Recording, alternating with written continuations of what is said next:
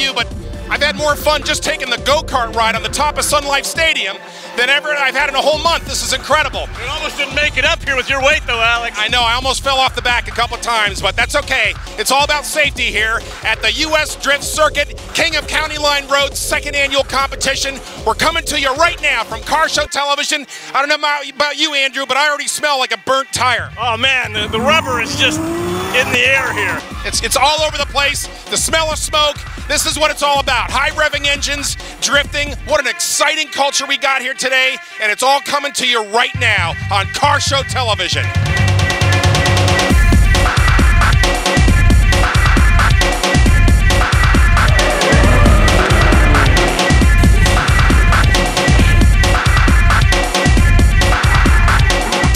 Coming up next on Car Show Television.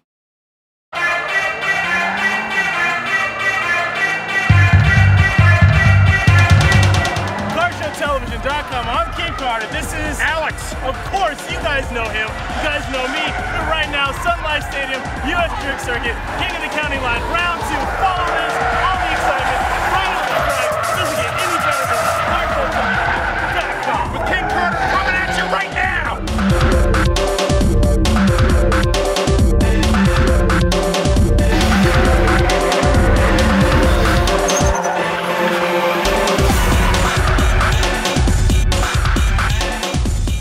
I'm Chris with the U.S. Drift Circuit. We're here today, Sunday, at Sun Life Stadium. We're doing our second round of King of County Line Round 2.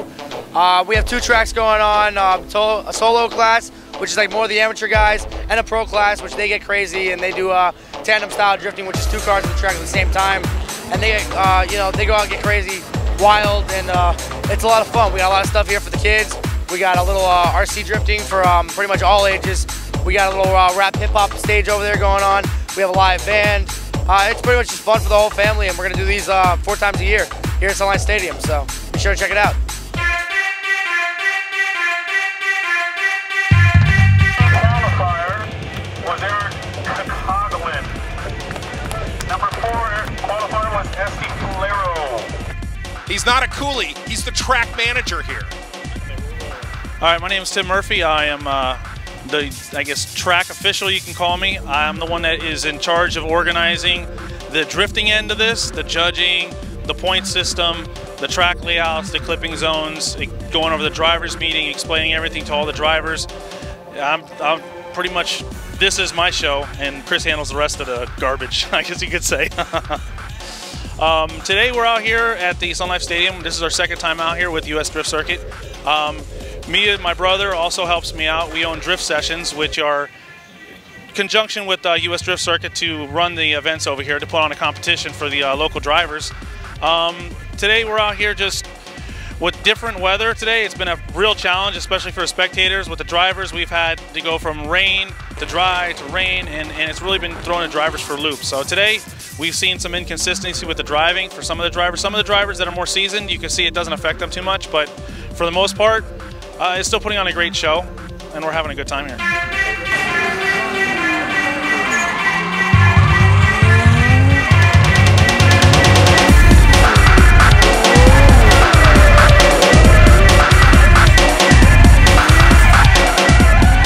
Okay, what we're looking for in drifting as an event like this, where you have a pro class, where we have tandem, what we're going to do is we give these guys some time to practice, get a feel for the track. While they're getting a feel for the track, we're adjusting it to what we feel will either make it more challenging or make it a little easier for the guys to flow through the track smoothly.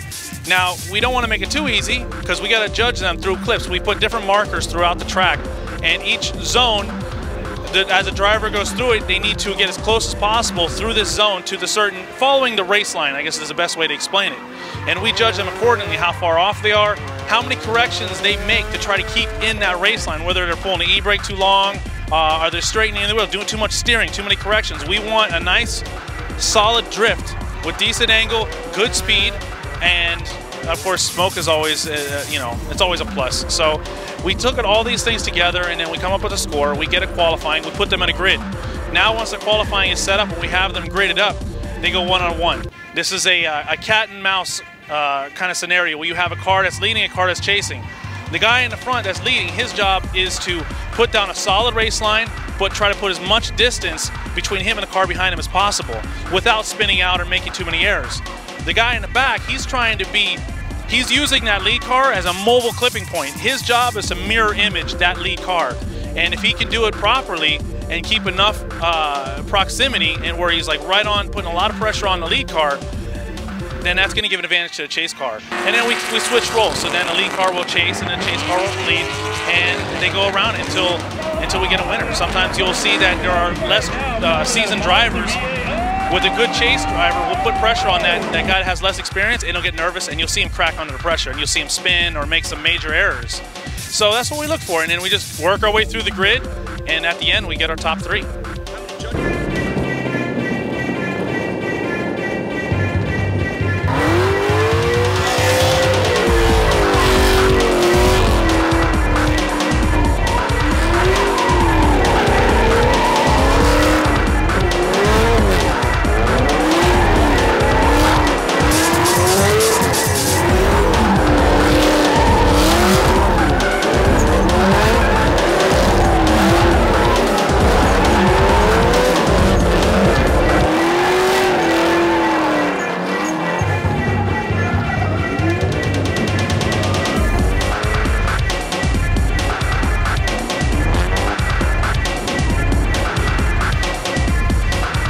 We have 3 judges. In our judging system, we separate the track into 3 different zones. That makes it easier for the judges to focus. Instead of having to focus on the whole track, they're just responsible for one zone. And as the cars go through the zone, each judge will designate, okay, the lead car had the advantage in this zone. Now, the next part of the next zone, that the chase car starts to catch up, starts to put more pressure, now the chase car has the advantage. And then we work it between both laps when they switch up, and then depending on which driver gets the most votes through both turns will determine the winner. Now sometimes it's too close, it's even. We do one more time, and we've had to do 3 one more times just to keep pushing them, and it comes down to like, you know, last man standing almost for the most part. But we also separate the judges to 3 different areas of track as well. So you get the track is covered. There's a judge can see just about every part of the track.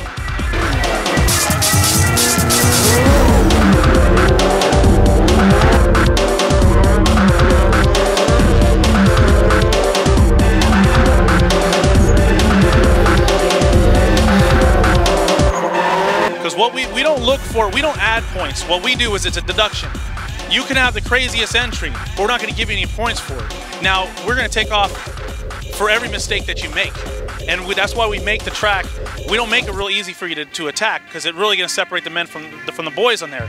So we of course the crowd loves the backward entry, loves the crazy smoke, but as a judge, especially during qualifying, a lot of times you're going to hurt yourself, because you want to put a solid run. You want to put a distance between you and the guy behind you, or you want to put a lot of pressure on the guy in front of you. So our judges, we're not, and we've all been seasoned, we've seen everything. So you're not going to impress us in any crazy way. There's nothing you're going to do that we haven't seen. So the judges have all been drivers. We always look for judges that have driving experience, because they know they can relate to the driver what's going on. It's pretty solid. We very rarely have an issue where there's an argument. It's usually pretty clear cut, and the drivers know ahead of time. If you straighten out, it's a 0. It's a 0 through that zone. If you spin, it's a 0. If you hit a clip and you knock it out of its clipping box, because we mark little zones around each clip, if you knock it out of there, that's considered you hit a wall. You totaled your car. It's a 0. So in the drivers meeting, we handle all the questions that the drivers might have. So when the judges do their judging, there's really they don't have to worry about anything. For the most part, it's clear cut. They already know what to expect.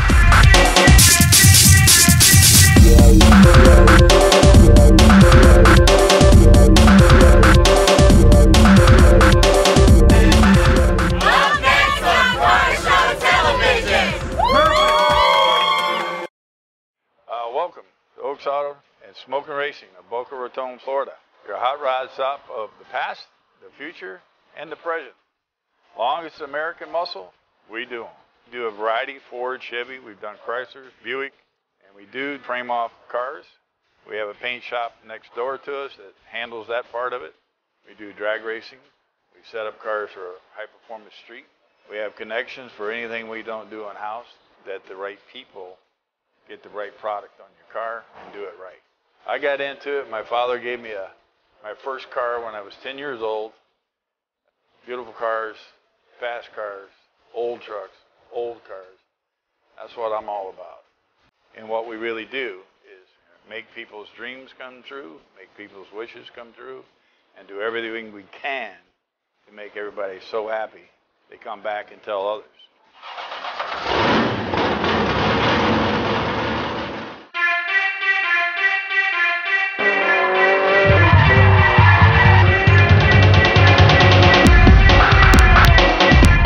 Hi, we're back and we're getting ready. We're going to go over to talk to some of the drivers. We're going to find out right from them a little bit about the technology and what's being done here with drifting, to give you guys a little bit idea of how it's done.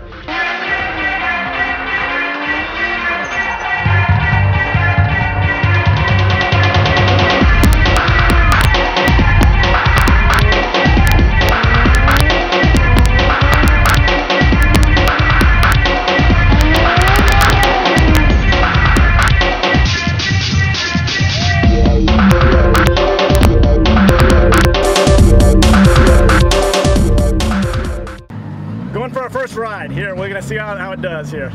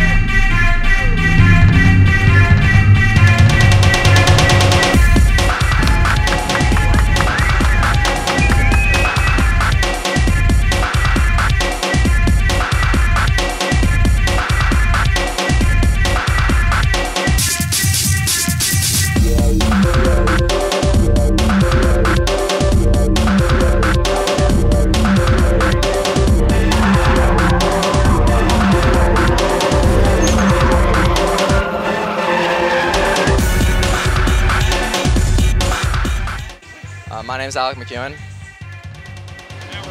My name is Mindy McEwen Paltridge, and I'm from Margate, Florida. All right, drifting for me has kind of been something that really, it started as something really small, and it actually started originally just with a YouTube video, that I saw online, and quickly escalated into something that I realized was going to start changing my life in kind of a really great way.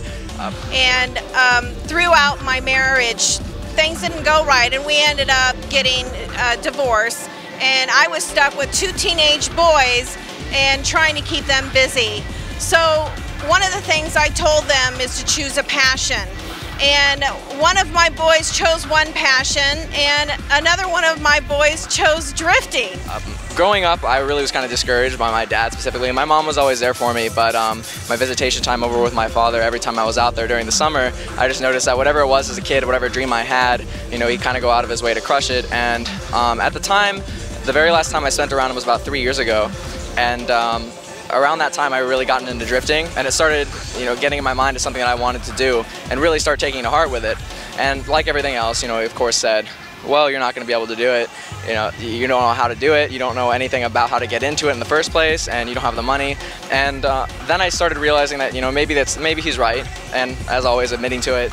So, in order to keep my teenage boy moving on and not getting out into the wrong things in life, I looked into drifting. I had never heard of it before, and the first thing you do as a parent is see how safe it is, and found that drifting was one of the safest racing activities that is out there. And the thing that I absolutely loved about drifting is that it is more of an art form than it is a race. So back here in Florida where I live, I was originally born in San Diego, raised here with my mom, and I would always go to the racetrack. Anytime I saw that there was a drift event, I would always want to go there watching, until eventually one driver picked me up and he said, hey listen, I noticed that you're always around here, and I'll tell you what, if you really want to learn how to drift, go get this car, which in this case was a 240SX, the same car I'm driving now, and he said, show up at my shop and I'll teach you everything you need to know, and all I wanted in return was my full commitment. I ended up buying Alec a old, used, obviously, 1995 240SX, and the rule is that he had to build the car himself. If he was going to learn his trade, then he needed to do all the work. So he ended up working with TerraTech up in West Palm Beach, Harry Tavola, who is a very good drifter in the community here. And Harry walked him through gutting the car and keeping it with stock, but stock and driftable. And since then, it really gave me the opportunity to kind of go out there and do something that, you know, I had in my head that I wasn't capable of doing it, I wasn't talented enough, I didn't have the money. And very quickly I realized that with the help of this driver that it was all very possible and very simple. All you really need is the support. And drifting quickly became something that it wasn't an obsession or it wasn't a passion or a hobby, but it was something that actually was part of my life in general, not something I could simply shake off. And I slowly started taking it to heart more and more until now I'm completely committed in the motorsport and I love doing it. And the long story behind it is that basically I was told, and I admitted it to myself, that I could not do something like this. And a lot of people have been that know my story have kind of followed me and realized that it is possible to do just about anything. And even people who don't have a lot of money, I came in 4th place last UF Drift Circuit event with a naturally aspirated 4-cylinder motor, the KA, the stock motor that came in this car. It's something that, you know, I'm not about to go out. I'm in high school. I'm 17. I'm going to be a senior next year. And I don't party, I don't smoke, I don't drink, I do any of that because anytime I have off from studying, I want to be in the car, I want to be working on the car. All I can say is thank you, Chris Jackson, thank you, Harry Tavola, for really taking him under your wing. And he's a great drifter because of the drift community and Tim and Ben and everybody who's helped him. People who don't think they can do drifting, I have people that I talk to in California, you know, kids 13, 14, and I tell them all, like, if you want to start drifting, all you have to do is want it.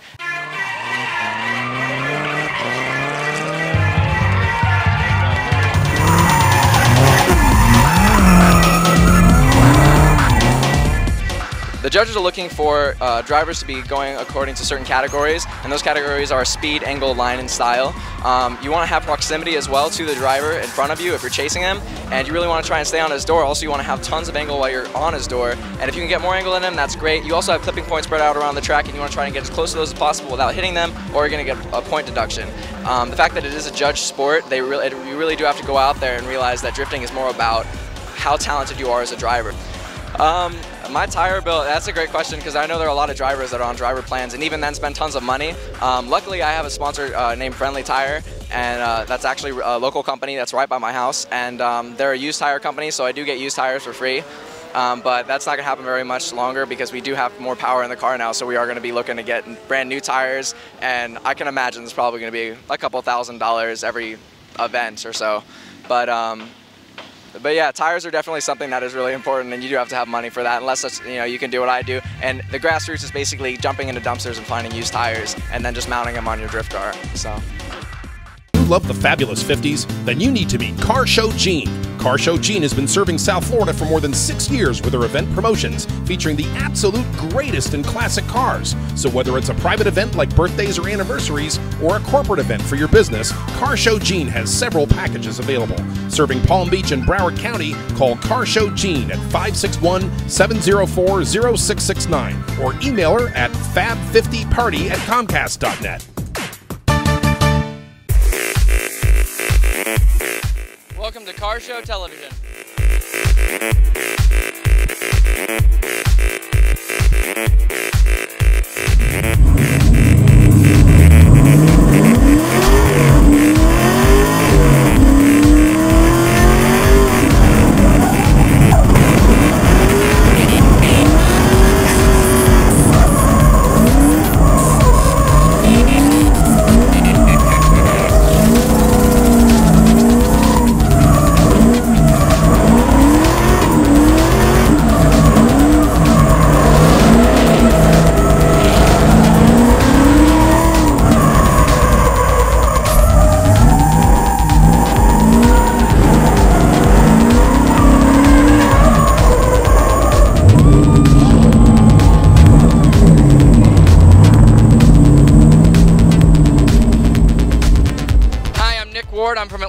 Georgia. Just moved to Miami about 3 months ago. I drive a 1995 Nissan 240SX with a LS2 power plant. Makes about 375 to the tires, mild camshaft headers, and normal swap pieces. You know, I originally started when I was 16 years old. I was doing a lot of rally racing with junk cars in the woods. That's where I learned my driving skills. Then I progressively moved up, and now I'm here. You know, my car's real loud, probably the loudest one on the track. It's straight exhaust, no mufflers. Really gets people excited with the V8, you know, full throttle, smoke pouring out the back. You know, I try to put consistent runs down with fast initiations. I'm really known for driving fast, and that's, you know, that's really what I like to do.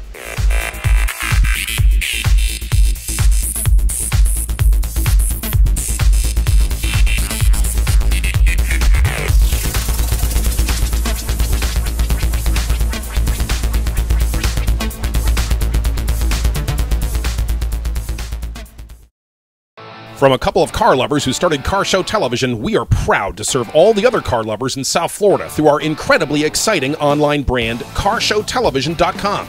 CarShowTelevision.com is your one-stop resource for your car culture news and events all over South Florida. Check out our calendar for updates on all car shows throughout the month. You can also see clips and footage from our latest events. Be sure to sign up for our newsletter to get all the latest info sent directly to your inbox. We are really excited to be South Florida's premier news gathering organization for all things related to cars in our area, and we want CarShowTelevision.com to be your go-to web destination for car events all over South Florida. If you have a car club based here in South Florida, let us know and we'll list it for free. Do you have a body shop that specializes in interesting cars? Be sure to inquire about having your shop listed on CarShowTelevision.com, complete with video of your facilities. To inquire about advertising, call Alex at 561-331-2CAR. See you at the next car show.